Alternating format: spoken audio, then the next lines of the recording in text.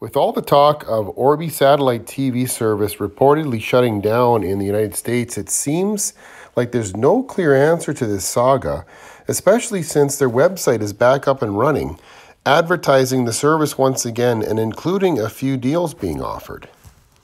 And some customers may choose to stay with Orby, but if somebody is not inclined to continue subscribing, they should know that the satellite dish and antenna that's included with the Orby service is still usable to receive free TV over the air, both with the antenna and through the satellite dish.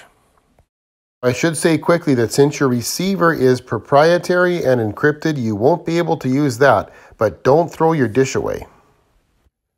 While you can use your Orby dish, you cannot reuse the receiver, like I said, so you'll have to get a different receiver.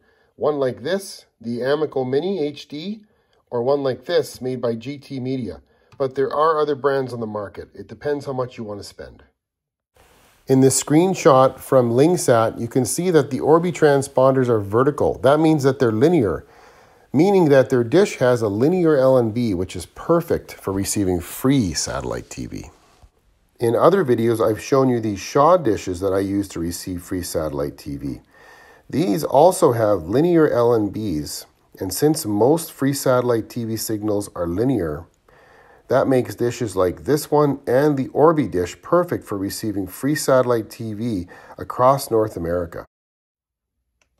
And there is a ton of free programming on free satellite TV. You can get everything from NBC to PBS to Court TV to news from around the world, international channels. I'm just showing you a few screenshots from some of my satellites that I've locked in. But there are so many different channels and shows to watch on free satellite TV. And your Orby dish has the perfect linear LNB for picking all of these satellites up too.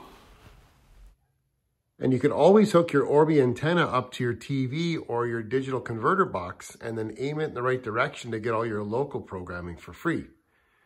Kind of like this antenna I have on my garage ceiling for some reason. Whether someone chooses to pay for TV service is their choice. But in a situation like this, it should make someone question whether or not paying for that service is necessarily the best decision for them, especially since you've already made the upfront investment in the satellite dish and antenna. Why not use that equipment to capture something that's already offered for free and break away from a monthly cable or satellite bill?